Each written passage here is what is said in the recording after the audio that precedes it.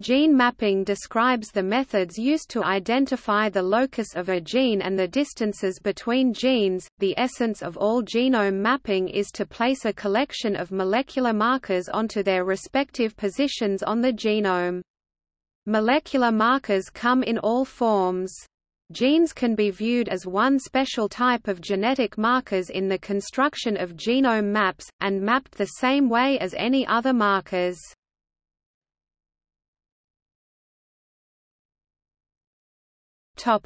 Genetic mapping vs physical mapping. There are two distinctive types of maps used in the field of genome mapping: genetic maps and physical maps. While both maps are a collection of genetic markers and gene loci, genetic maps' distances are based on the genetic linkage information, while physical maps use actual physical distances usually measured in number of base pairs. While the physical map could be a more accurate representation of the genome, genetic maps often offer insights into the nature of different regions of the chromosome, e.g. the genetic distance to physical distance ratio varies greatly at different genomic regions, which reflects different recombination rates, and such rate is often indicative of euchromatic, usually gene-rich, vs heterochromatic, usually gene-poor regions of the genome.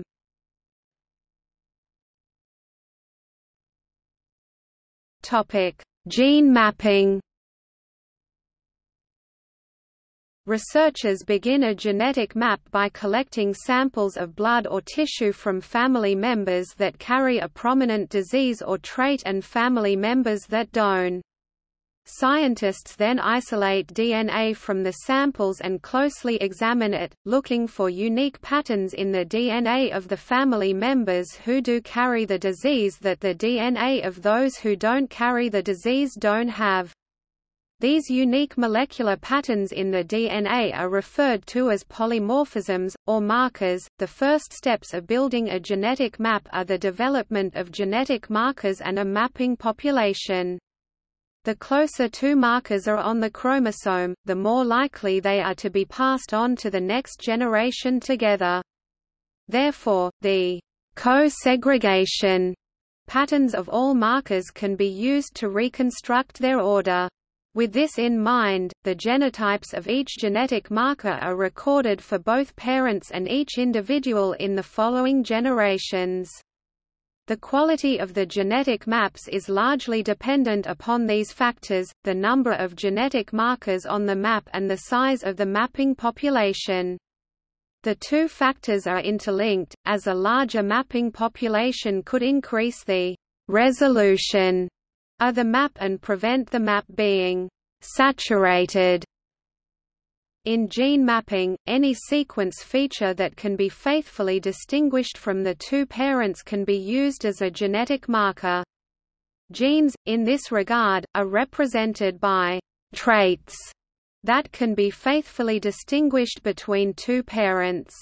Their linkage with other genetic markers are calculated in the same way as if they are common markers, and the actual gene loci are then bracketed in a region between the two nearest neighboring markers. The entire process is then repeated by looking at more markers which target that region to map the gene neighborhood to a higher resolution until a specific causative locus can be identified. This process is often referred to as positional cloning, and it is used extensively in the study of plant species. The great advantage of genetic mapping is that it can identify the relative position of genes based solely on their phenotypic effect.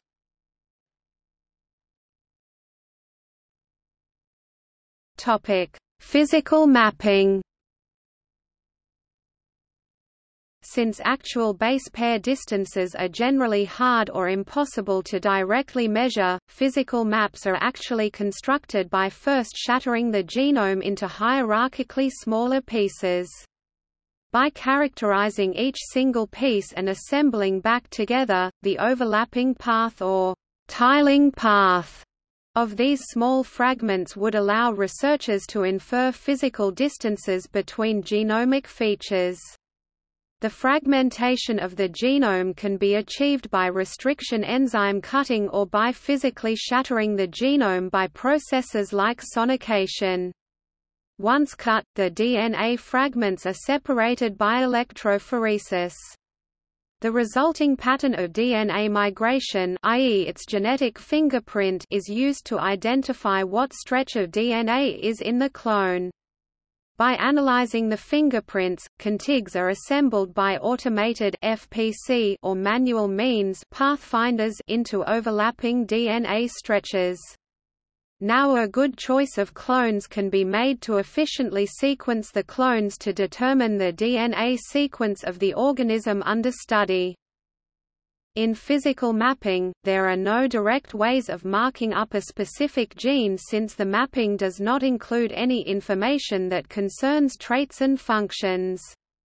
Genetic markers can be linked to a physical map by processes like in situ hybridization.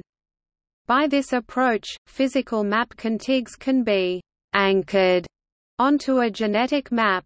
The clones used in the physical map contigs can then be sequenced on a local scale to help new genetic marker design and identification of the causative loci.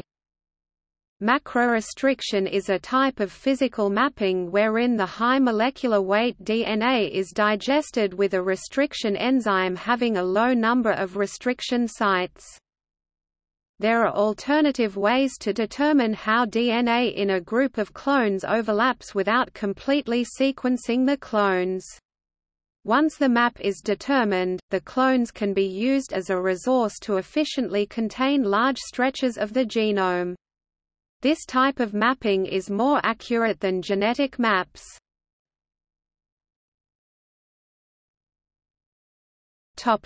Genome sequencing.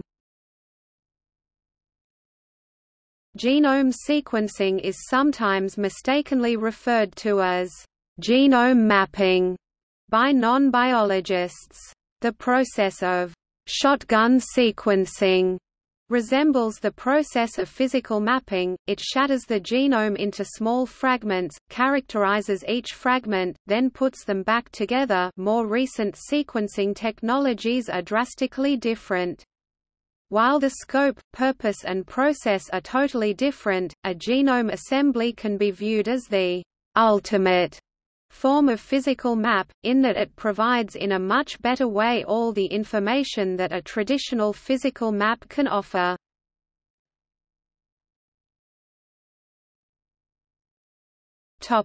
Use. Identification of genes is usually the first step in understanding a genome of a species. Mapping of the gene is usually the first step of identification of the gene. Gene mapping is usually the starting point of many important downstream studies.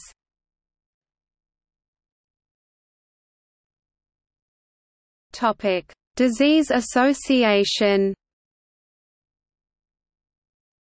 The process to identify a genetic element that is responsible for a disease is also referred to as mapping. If the locus in which the search is performed is already considerably constrained, the search is called the fine mapping of a gene. This information is derived from the investigation of disease manifestations in large families, genetic linkage, or from populations-based genetic association studies.